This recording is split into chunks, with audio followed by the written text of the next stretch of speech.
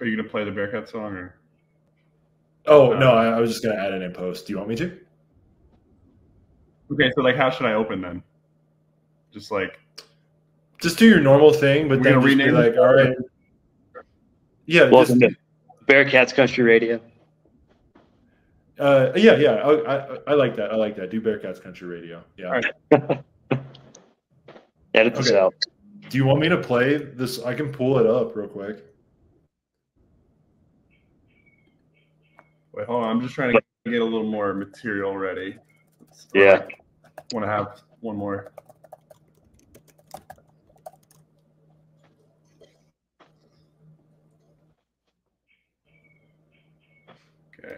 Okay.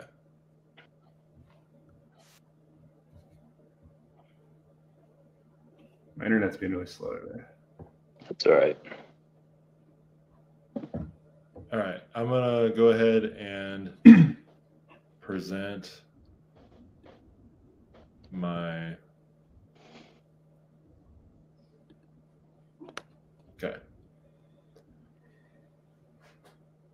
Don, you ready? You want me to count you down? Yeah, I'm ready. Just clap again or something. All right. 3, 2, 1.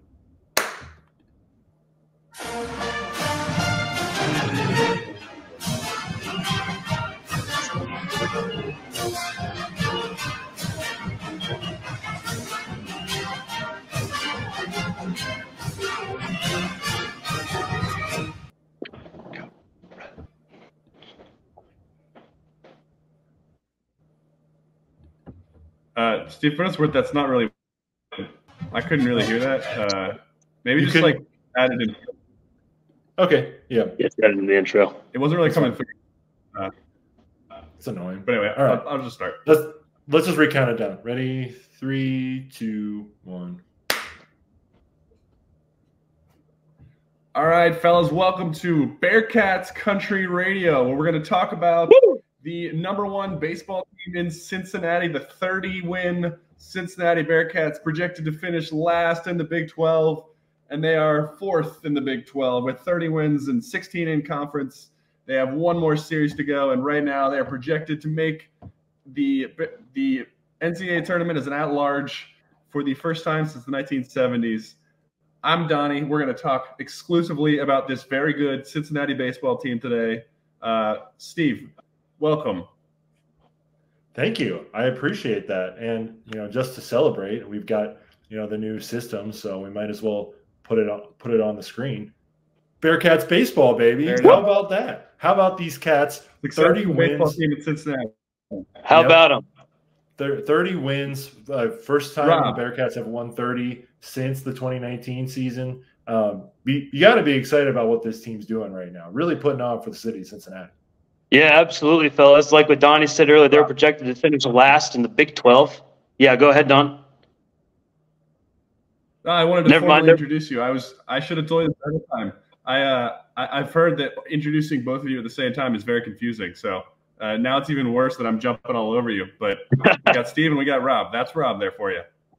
Yeah, so like I said earlier, the Bearcats, like what you said earlier, Donnie, the Bearcats were projected to finish dead last in the Big 12 this year by Baseball America, one of the finest baseball publications in all the land. As of right now, I believe they sit in 4th place in the Big 12 with a big series left against the first-place Oklahoma Sooners, who already have the Big 12 regular season title wrapped up and locked up. Number 12 in the country is Oklahoma, but they come to the stadium formerly known as Marge Schott Stadium for a big weekend tilly with our Bearcats. UC sitting pretty in the catbird seat. A lot of things to like about this Bearcats team, fellas. Yes, sir. And I'm pretty happy with what we've seen from this year. The Coach Bishel talked about how this team has been negatively called a softball team with the way they play. They jump on pitches and they try to really, run pitchers out of games, but it's working for them. And to be kind of serious here as a Bearcats fan, it's pretty cool to see that out of the 4 newcomers, we've already secured that we will finish first out of all those 4. Houston and BYU are not even going to make the tournament. and UCF kind of crumbled in conference play. So it's been good to see what they've done, and I'm really impressed with Coach Bishop. Maybe we should have him on the show. Maybe high time that a coach joins this show. Would love that. Speaking of UCF, the Bearcats took 2 or 3 from the Citronauts in Orlando. Right now, Baseball America has them sitting, I believe, as the number 64 team, the last 4 in. So they have an outside shot of making it in, depending on how the games break for them. But there's a lot to like about these Bearcats team. Like I said earlier, Josh Cross, number 41, fun infielder, leads the team with 16 dongs, batting a cool .321. Center fielder Josh Hageman batting .361, 22 RBIs. Let's go, fellas. Let's go. What about Carrington Cross and Loudon Brooks, 2 of the middle boppers in that Bearcat lineup? And I want to bring up this weekend starters. We don't have – so apparently you boys have let me know that the weekend weather forecast in Cincinnati looks absolutely horrendous. So they've moved this series to a Thursday doubleheader and a Friday game 3. Very interesting. You would probably have hoped like they would have been able to play all 3. But, Don, when I give you the names Nathan Taylor and Tommy Boba, what do those names say to you? Man, those names just make me full of Bearcat pride. Let me tell you what. Dogs. They have been pretty good this year. Like, Rob, I don't know if you can pull them up real quick. Yeah, I got them. Nathan Taylor, like he's been our Saturday starter most of the time, and he's been pretty clutch for us. And I also want to call out too, the first time we've won 4 straight conference series in at least 8 years, if not longer. I know the stat that was since 2016 that we had won 3 consecutive conference series. I don't know if there's been another time that we've won 4 consecutive conference series. Like, this program has been kind of down in the dumps for a while, and even though we had 2019, it's good to see them actually like being good throughout the regular season and maybe getting an at-large chance. Don, I want you to hit us with that stat that you put in the group chat the other night. What was that? About the tournament, about how we could be potentially making some history. Yeah, well, we weren't even sure if we'd ever made it as an at-large, and it looked like we made it between like a 13-year stretch from like the 60s into the 70s. We did make it like 6 times, so we had a pretty solid team at that point. And I think the last time was like 1974 or something. And I'm pretty sure we were an at-large because we didn't win the conference that year, so it would have had to be. I don't know how they did it back then exactly. I'm sure it was slightly different, but. In 2019, we were in the tournament, but that was after that incredible run in the conference tournament. So huge accomplishment with the modern game of baseball, with how different it is compared to 50 years ago. Yeah, that 2019 team, they won the American Athletic Conference Championship. I believe that team had Joey Weimer on it, and I think maybe Ryan Noda, but they got a bad draw. Really, they got drawn in the Corvallis Regional. Where Oregon State plays. And Oregon State was in that regional, obviously, and they had some guy named Adley Rutschman as their catcher. And the Bearcats went out and upset them. So there you go. So the Bearcats, the last time they were in the tournament, have made some fireworks. I know we're talking big dreams right now. You got to get into the tournament first, but the way the Bearcats are sitting, they're sitting pretty. Steve, to kind of go back, you're asking about the starting pitchers. Nathan Taylor right now leads as the 3 starters that you have.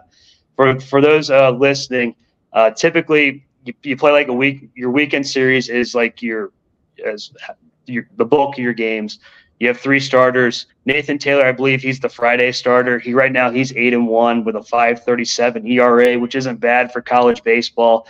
The ball gets put in play a lot more in college baseball, for those of you who aren't familiar. Tommy Boba, he's kind of the Saturday guy. He's 5-5 with a 5.68 ERA. And Seth Logue, I believe he's a freshman. He's sitting at 2-4 with a 7.25 ERA, but I'm pretty sure he was a pretty highly touted prospect coming out of high school. So there's a lot to like about this pitching staff right now. They're getting help from their bullpen. Griffin Hughes is a name that I've recognized. Carson Marsh, another guy. And then Christian Michel, he's a 2-way player. He pitches out of the pen, but also is a starting shortstop on times, a good infielder. Yeah, a lot to like about these boys. A lot to like. Very excited. Steve, did this team have as many antics as that 2019 team had? When I think of them, I remember doing the the water shot, ski shots, and the Joey Weimer. Every time he'd hit a double, he'd have that sick pop-up slide straight into the guitar.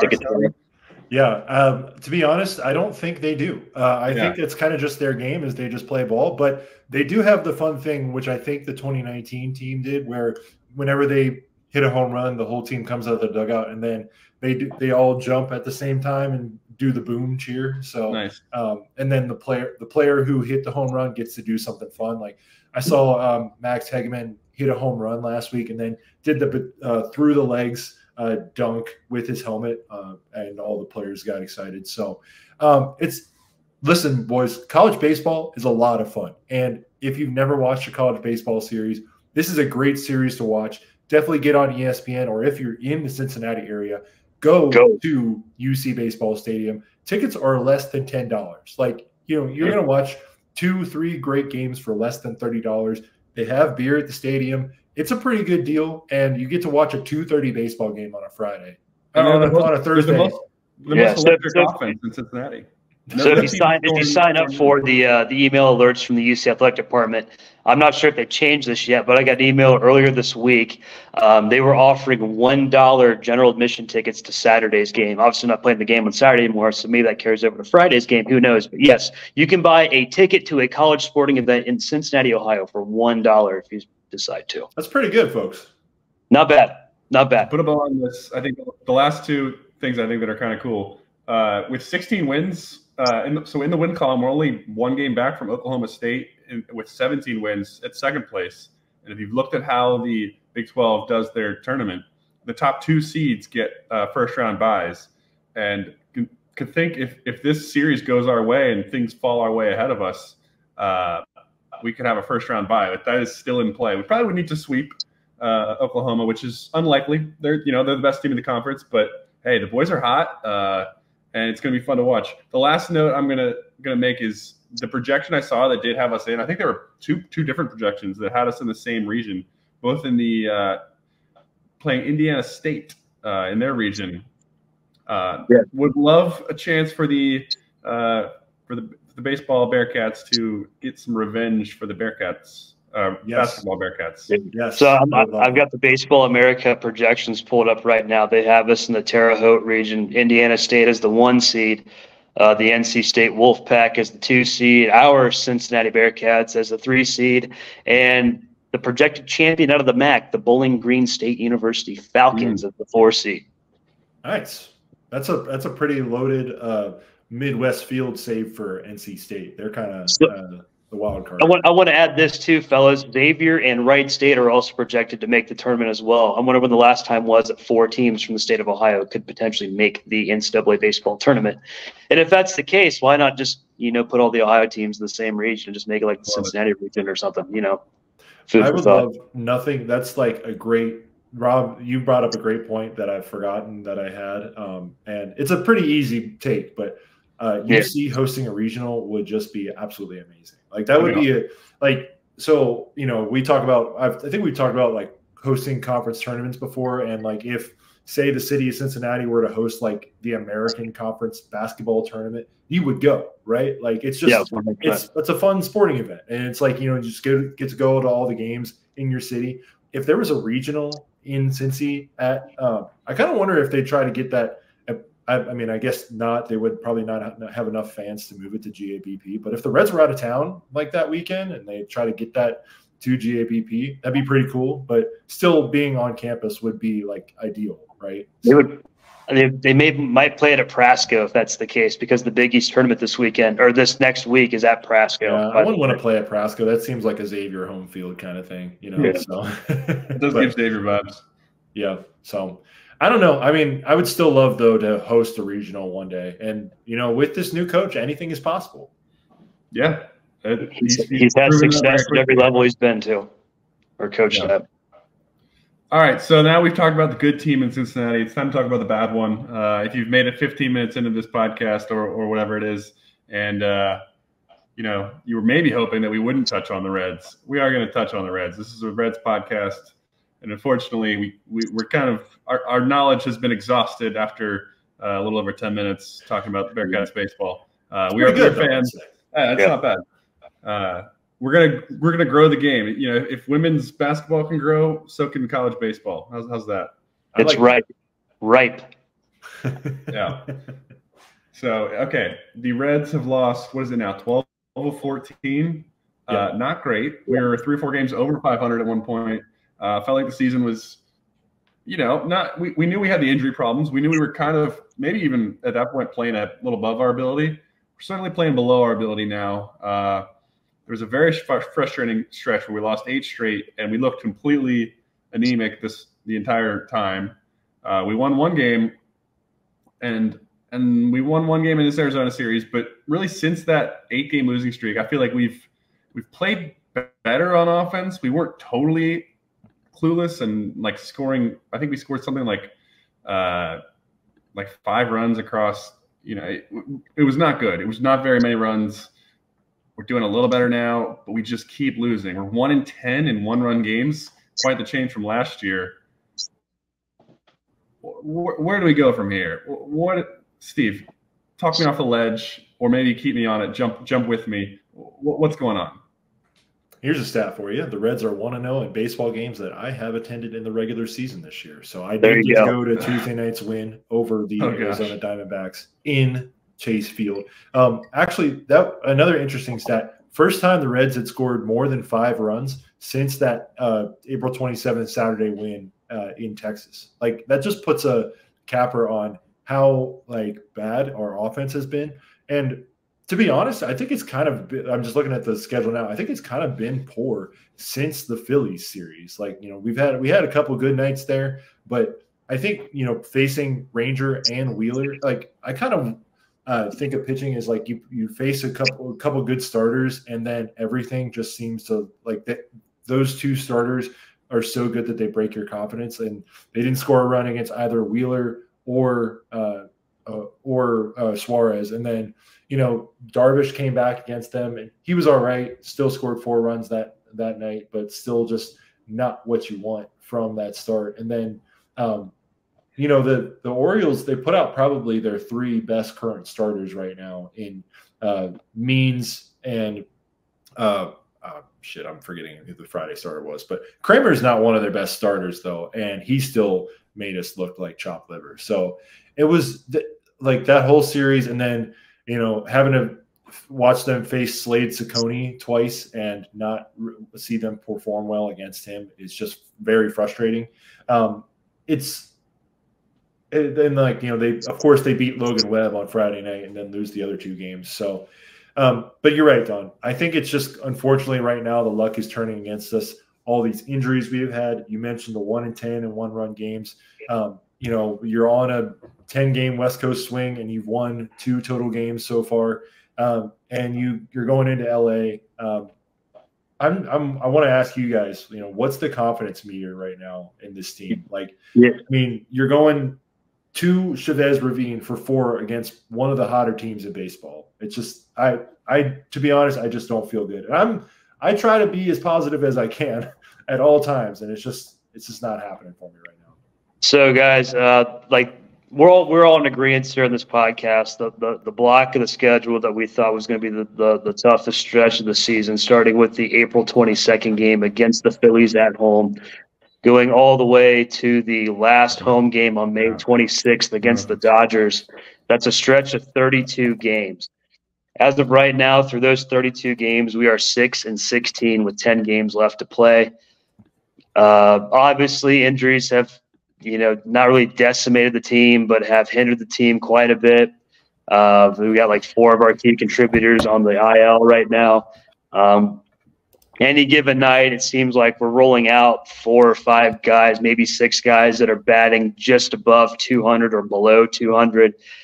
As of right now, if we keep playing the way we're playing, I don't really have a whole lot of high hopes for this team. Maybe we'll turn it around. Who knows? But there's really not a whole lot to be optimistic about besides maybe the starting pitching. The starting pitching's been okay. But as far as, waking the bats up and pushing runs across, that's not looking too great. Yeah. I'm just pulling up some record stats because I like record stats. So if you look at our expected win-loss on the Pythagorean win theorem, which is, you take your run differential and you use that to kind of see what your record really should be if you played all of your games based on the run differential. And it's pretty impressive that even though the Reds have lost, 14 of their last 12 of their last 14 games, and they've gotten blown out in a couple of those, that their Pythagorean win theorem, or their expected win-loss, is 21-22, and their run differential is -3. They did build that up at the start of the season. They had some good wins and, were able to put some runs on the board, but it is still kind of surprising, honestly. And if you think about it, after the Tuesday night game, it was +1. So, I'm sorry. That's bad math. It was -2. -2. Yeah. I'm really making us UC people look good here. Public school math, baby. But Rob, it's just like I see why people are hating right now, and I get it. Like if you've noticed, I have not really been posting that much on the account because it's hard to be posting right now. No doubt. There's nothing good happening. No, they're very frustrating to watch right now. I get it. I see a lot of people on Twitter like calling for the firing of David Bell. Like the problems this team's having are not like David Bell problems. It's the fact that they're rolling out bench players every night. That's basically I would say like maybe a quadruple A lineup night in, night out. It seems like for the most part, obviously with the exception of like Ellie and Steer and those guys and Fraley. But yeah, you're seeing what the Reds are playing with right now. There's not a whole lot in the farm system to call up. I mean, they call up Capel and Hurtubise, but how much those guys are really going to contribute? They don't have the hype that Ellie and McLean and Marte had when they got called up last year. The farm system, for the most part, I wouldn't say it's depleted, but a lot of it's sitting in single A Dayton right now. They just called up Rhett Lauder to double A. The Reds are playing with kind of a shit deck right now, fellas. It's basically what it's boiled down to, and I feel like the way this lineup and roster was constructed, they weren't equipped to handle 4 key pieces going down. Probably any lineup of baseball is like that. 1 piece here, 2 pieces there, yeah, but they're not equipped for this right now, I don't think, personally. Yeah, it's kind of crazy how different we felt like in the offseason. We thought we had all this depth. We let some guys walk, guys that could help the team right now. Hey, Joey Votto couldn't hurt you. Kevin Newman even. Kevin Newman killed us. Kind of let walk, and it's like, we got so much depth. We're going to be great. Yeah, he got his revenge. That's for sure. Mm-hmm. And then you've got guys kind of underperforming when you that were expected to be contributors. Christian Encarnacion Strand, when he was healthy, wasn't playing that great. Will Benson has been striking out like crazy. He's had his moments here and there, but the guys that even are healthy haven't really been performing up to snuff. John India has not been quite as good as as we would like from him. Ellie De La Cruz can't carry this entire team, and Ellie's probably the only reason we aren't even in a worse spot. Yeah. Well, let me give you another quick record stat. And it's extra frustrating because of how good the pitching's been. Yeah. You're exactly right. And our starters have been good. And lately it's been it's kind of a reverse from last year, where the bullpen was kind of nails all year last year. The bullpen has not been as nails as we need it to be when the offense is not really producing. Like if you think about Wednesday's game, the series wrap up against Arizona, you get 7 strong innings from Andrew Abbott, only gives up 1 run, but your offense is only able to give him 1 run of support, and you lose in the 8th inning when Fernando Cruz. It seems like the Diamondbacks may have just kind of said, don't swing at the splitter and just let him throw fastballs to you, because that's kind of what they did. Like they scored runs on him both times he was out in that series, and that kind of makes me worried a little bit about what other teams might have on him if the Diamondbacks were able to figure that out. So it's just like there's a great post that a few years ago that somebody put out where it's like a slider meme, and you turn on the pitching, the good starting pitching, you turn on the bullpen, and then the offense, and you try to turn on the offense, but then it goes off. None of the basically the meme is visual meme for the Pardon My Take fans. None of the buttons are all on at the same time, and it's just unfortunate right now because And here's the other thing too. I wanted to get to this stat real quick.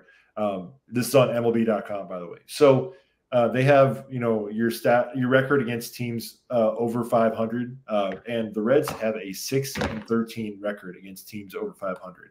But what that says to me is that their record right now is 18-25. They're 12-12 against teams that are under 500. You can be like, okay, well, we've got to we're kind of expecting that we're not going to be that great against some of these bad teams. And I understand it's baseball, professional baseball. All these players are relatively at the same level. And, 6 of our wins this year came against the White Sox and the Angels. But it's still just really disheartening when you can't beat the teams that you're supposed to beat or that are at your level. And I understand that, we've maybe if the Diamondbacks continue to win, they'll go over that and then it'll change. But you just lost 5 out of 6 to the Arizona Diamondbacks, a team who I kind of follow now just because I live in the area. And I don't think they kind of caught magic last year in September and October. I don't really know if they are as good as what their postseason run was last year. And it's just disheartening to see what that team is doing on a day-to-day basis because you live in the area, and then your team comes in and loses 5 out of 6 against them. It's just tough, man. Well, I think there's some silver lining to this too, because you know how bad and how poor the Reds play on the West Coast, and they're getting all this West Coast stuff out of the way right here, right now. I think it's making a lot of runway for a lot of improvement later in the season, getting all this West Coast superstition bullshit out of the way right now. But let me ask you this, Don. I put the panic button question into the group chat, and I don't think it's May. We got Kirk Herbstreit already given up on the season, and it's just disheartening. But I am kind of wondering though, Rob, how bad does it have to get for us three, some of the more positive people, on Reds Twitter, for it to really tank, right? For us to really say they just might not be good. Don, why don't you give us your thoughts real quick, and then Rob, you go ahead.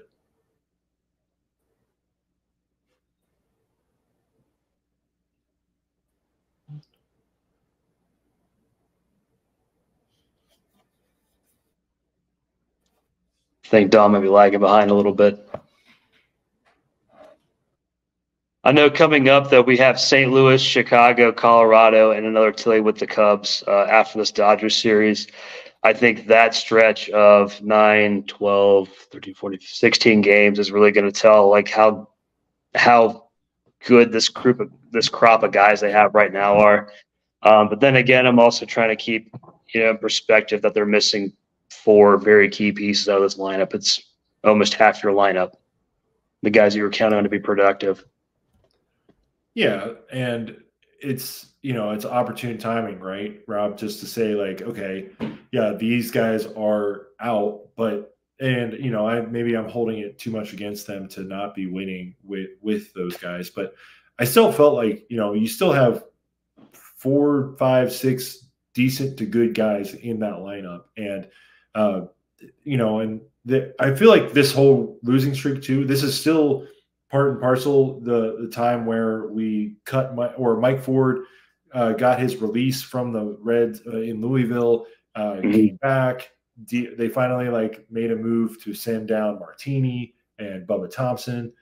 So it's just been frustrating. It feels like they're not this front office is kind of just letting this happen, and they're just not really giving these guys a full opportunity to win. And maybe I'm being too harsh.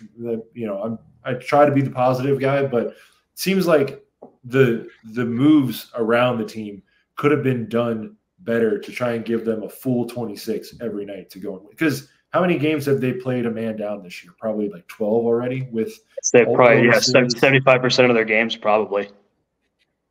Yeah. Well, I guess you could say all their games because they haven't played with Marte yet, and they haven't played with McLean yet. So their games, they're playing with 2 men down. Well, you're right, but Don, you know what I mean though. They're playing with 26 guys, but they know that 2 guys can't go that night. And I understand you don't want to just put a bunch of guys on the IL just to put guys on the IL, but it's been 6 years of doing this, like, oh yeah, we don't want to give him 10 days, but like they spend 7 days. Like, I don't know. Talk me off the ledge. Yeah, so I think I'm back. Sorry, I had some tech problems there. No, you're good.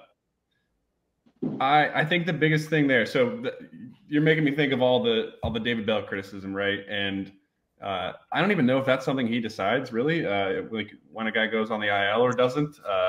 I know he's kind of the head man in charge as far as the clubhouse and the locker, in the dugout. But is that personnel decision? Who makes that?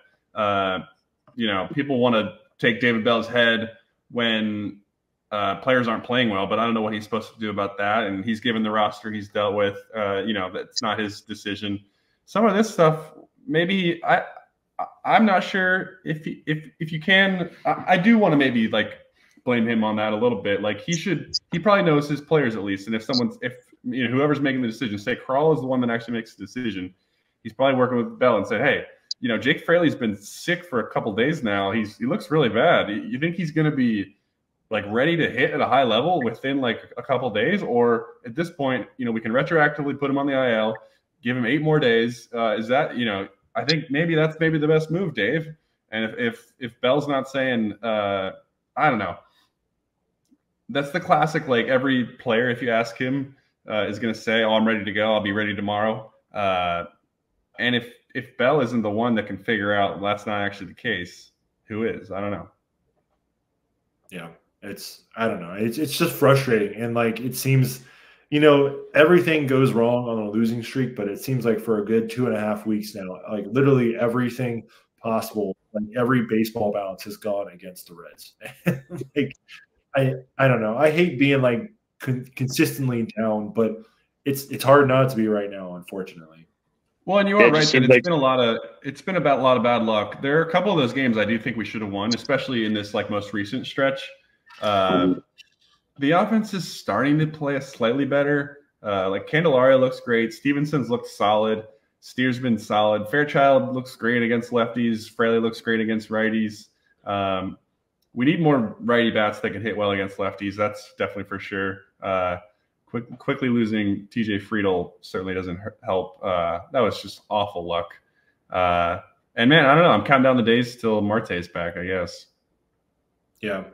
Mm-hmm. Yeah, I've been kind of saying before, fellas, like they're not really playing with a full deck right now, and I'm not sure how much more they can do with what they have.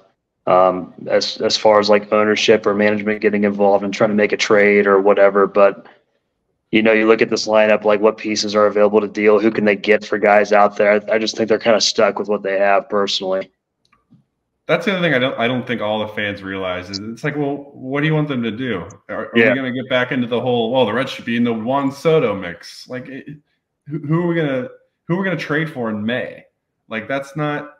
And then there's no free agents out there. We don't really have anyone hanging out in the minor leagues. They did a great job getting a lot of great young players into the organization or into the the big league club in the last year.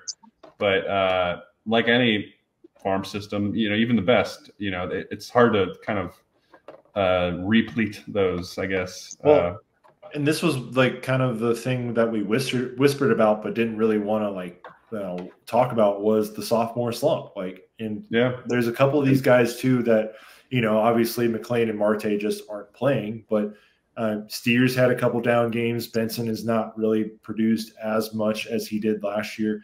Ellie's probably been the only guy that has really been like producing like more often than not for this team. And at historic rates.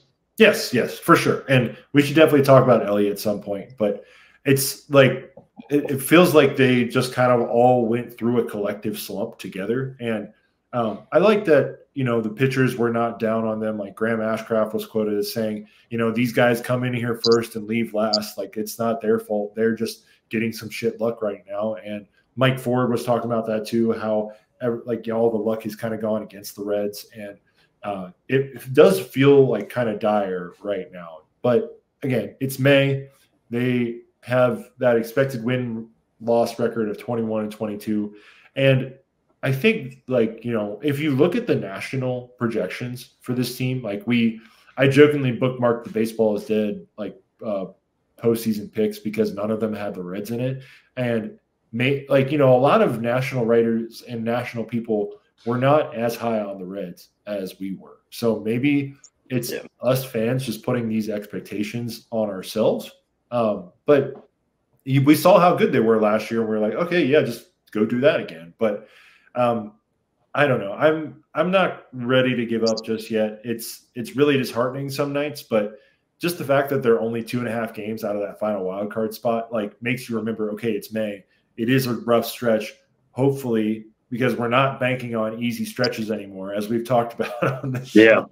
No longer banking on those, but I do feel like once the strength of schedule gets a little easier, they will be able to take advantage, because they are a better baseball team than what they play. But I think they've been on a shit run of offense, and they've faced a lot of good starting pitchers. If you think about it, like, just think about all the names they've faced within this run. Like, you got Darvish, Suarez, Wheeler, Rhodes, Zach Gallen. Even though he's not very good, he still kind of is Zach Gallen.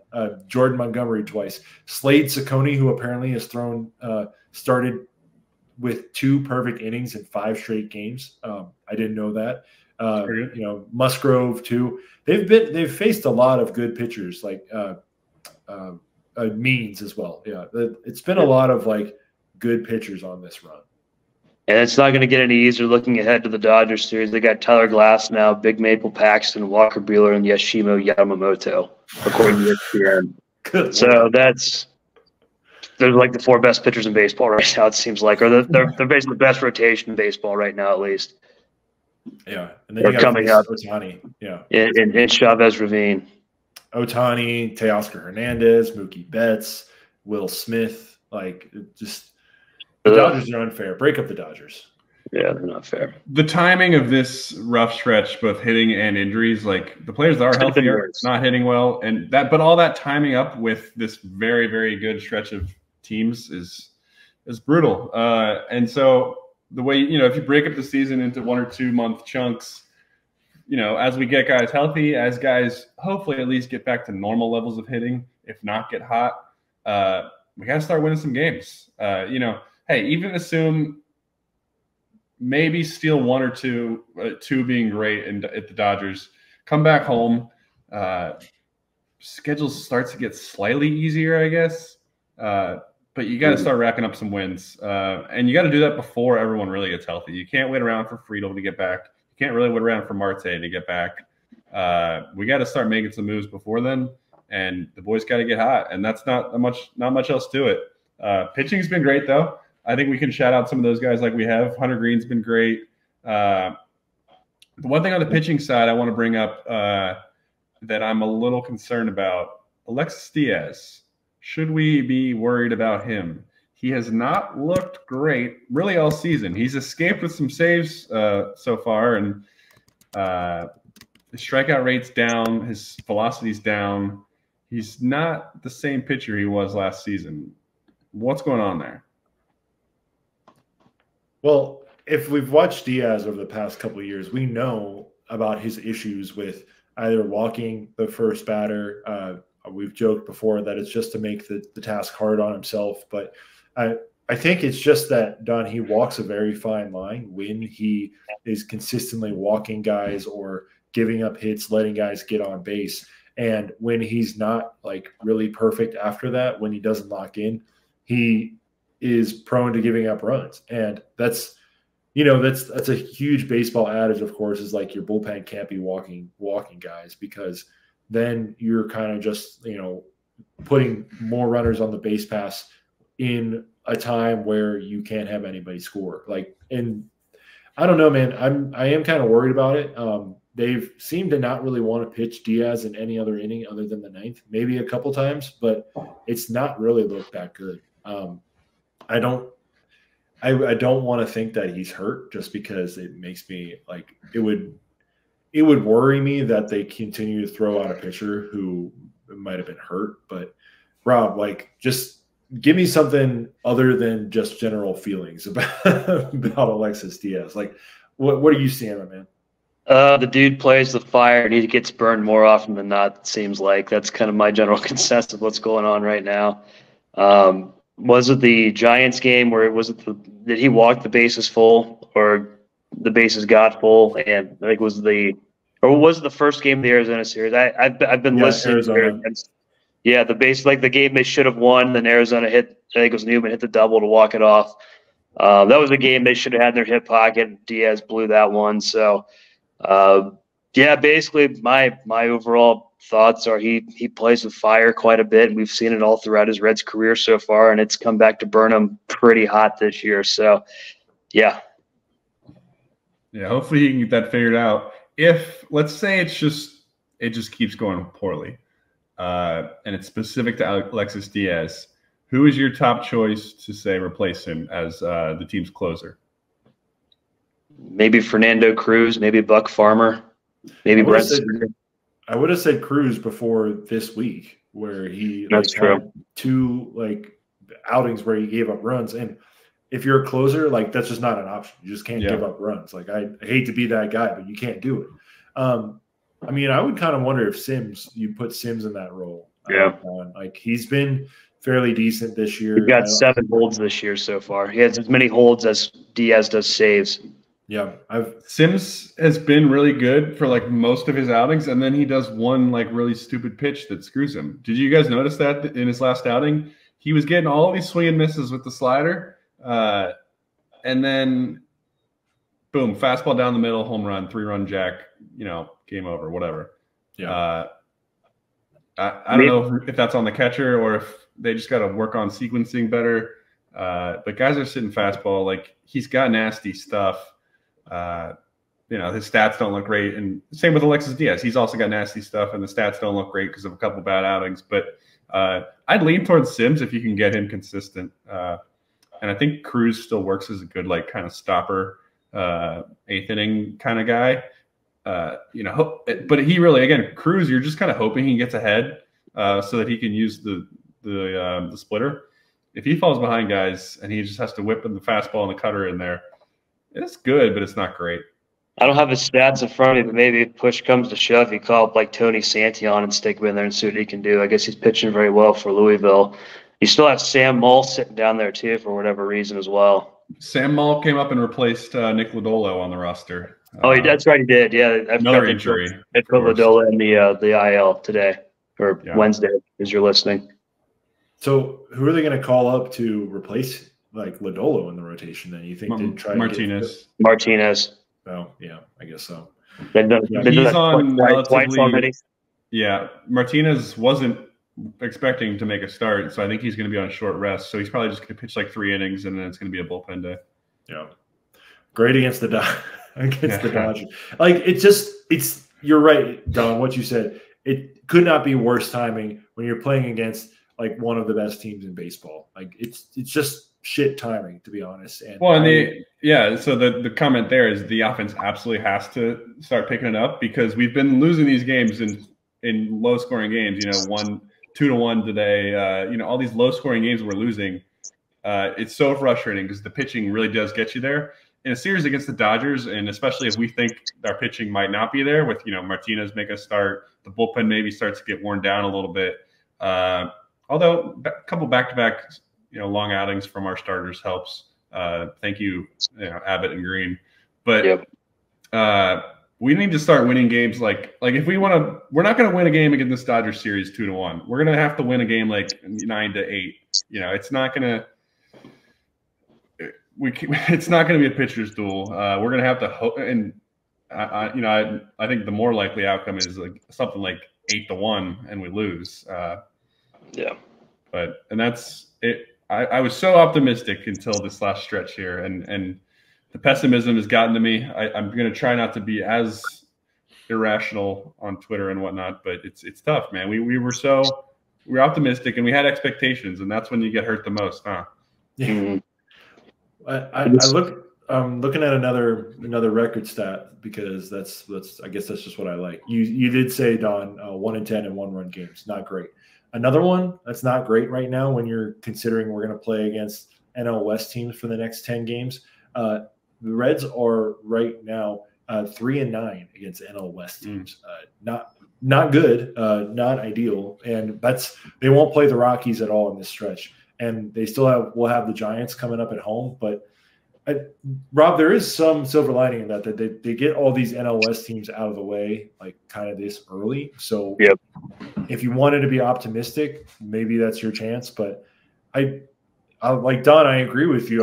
We're the most positive. We try to be the most positive people on the block, and it's hard right now, man. And they're a young team. I know they're injured. I know the sophomore slump is a thing, but if they're going to be a good playoff team, they got to just show us. They have to show us. They have to start winning some of these games. And I think the fun of last year was that, they didn't have expectations. People just kind of expected them to be maybe a little bit better than the year before, and they were markedly better. And I think, that's the Kurtz's poster right now for us.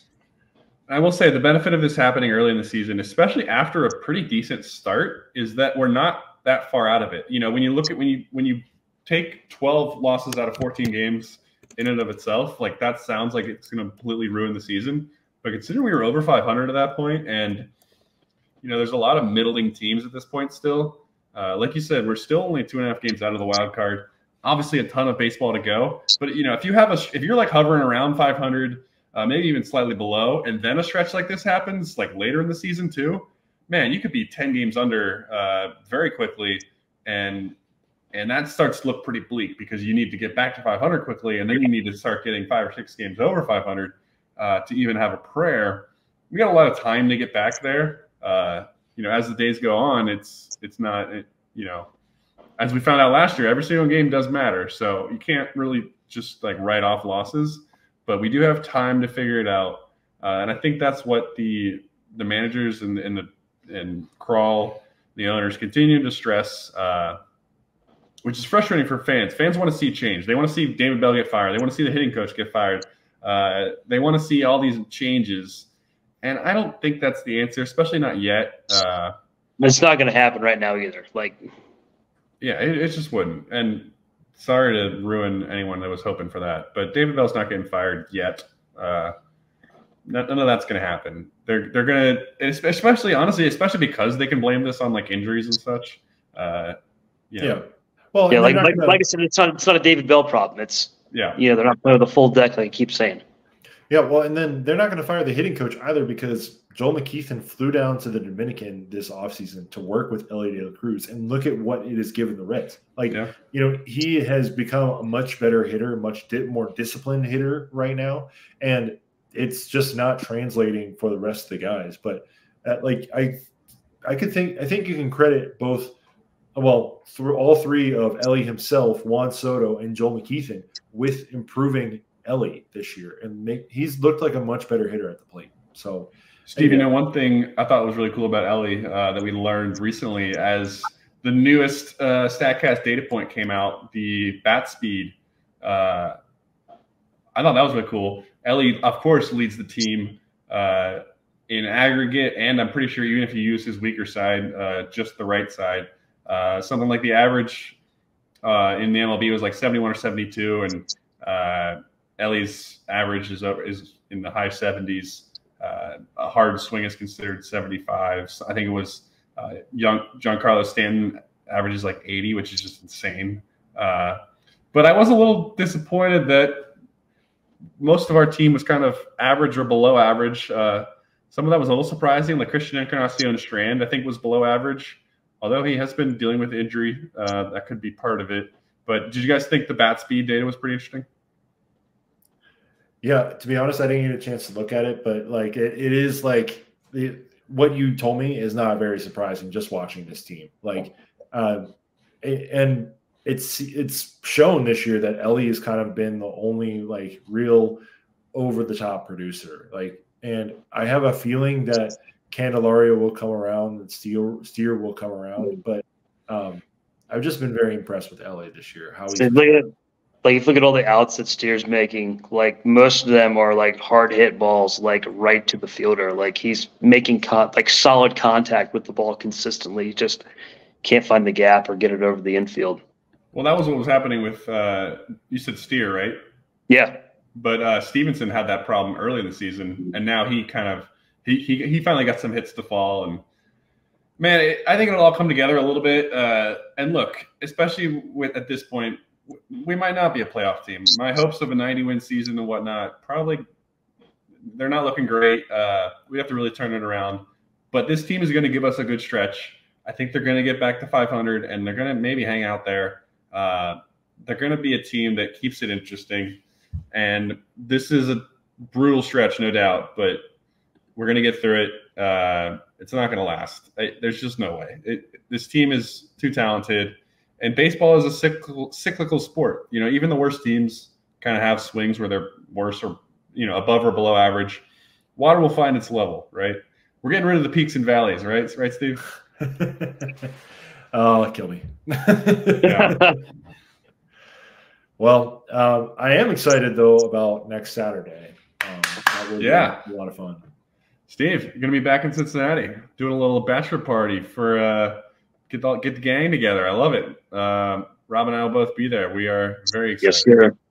Yeah, so if I am getting married this year, unfortunately, right in October, where I've gotten some shit for, don't you think the Reds are going to be in the playoffs? Why'd you schedule your wedding for October? I was like, I don't know, man. I scheduled this in 2022. It didn't really look that it was going to happen that soon. But anyway, so like you said, we are going to go to the game. We've got the seats in the Valley Sports Club. So if you do happen to be there and you want to see us three fine gentlemen enjoying a Reds game, come on over and say hi.